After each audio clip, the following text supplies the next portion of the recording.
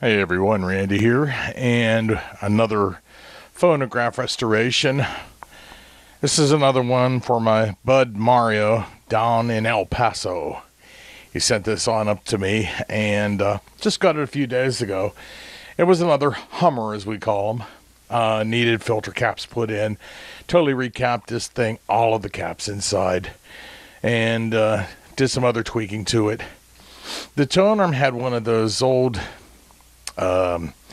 ceramic cartridges, the ones with the nail that sticks out of it, and the tone arm really could not be, this is the old tone arm. I don't know if you'll be able to see this.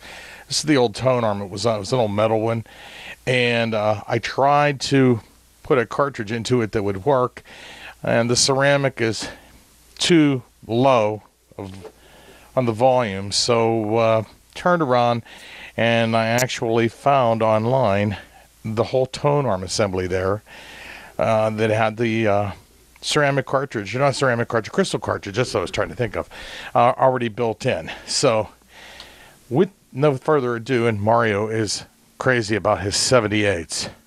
So we're going to give this a second to warm up because it's a one tube wonder. I think it's got a 25L6 output tube in it. And it does take a few minutes to warm up. I shouldn't say a few minutes, probably about a minute. So with that, I'm going to pause the camera and set the microphone up in front of the phonograph so you guys can hear it.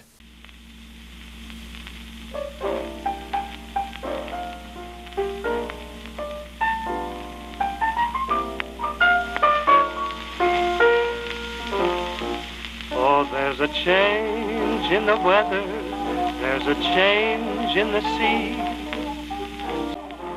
There'll be some change in me.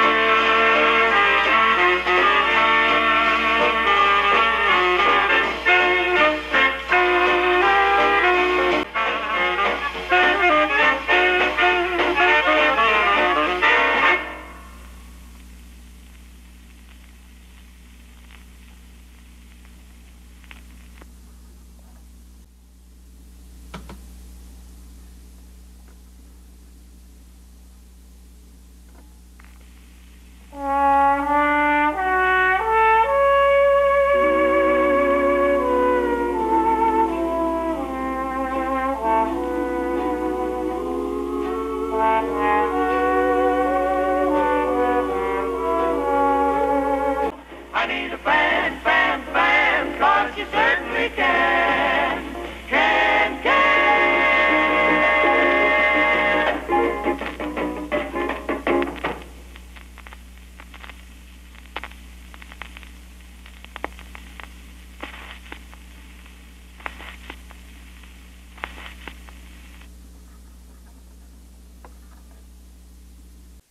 Okay, and that concludes the demonstration of the Bozo Record Player that belongs to Mario down in El Paso. And by the way, this is a Herald record player, and it says model BA-22 on there.